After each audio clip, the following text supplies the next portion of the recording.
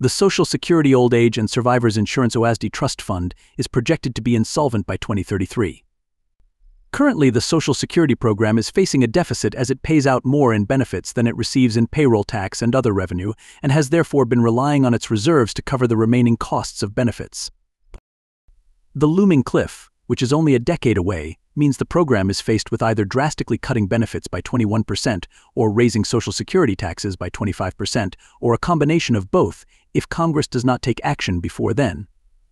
According to the American Academy of Actuaries AAA, analysis conducted by the CRFB found that a retired couple with medium income who retires in 2033 could stand to lose $16,500 from their annual retirement allowance.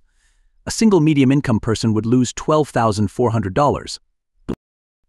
Those with higher incomes are predicted to lose more as they take home higher Social Security benefits, which is based on the 35 highest earning years of a person's career.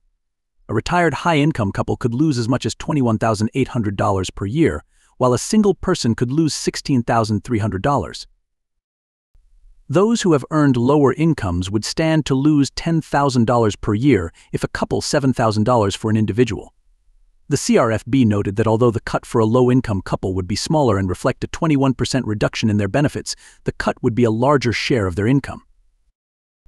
Expert bodies like the AAA have offered proposals that they say could help the Social Security Administration (SSA) with its funding woes, including a combination of tax increases and benefit cuts.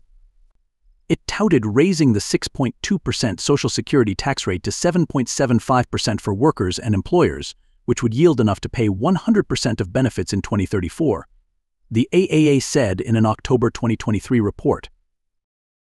Right now, there is about 10 years to fix the problem, Bert Williamson, a retirement specialist with PlanPrep, told Newsweek.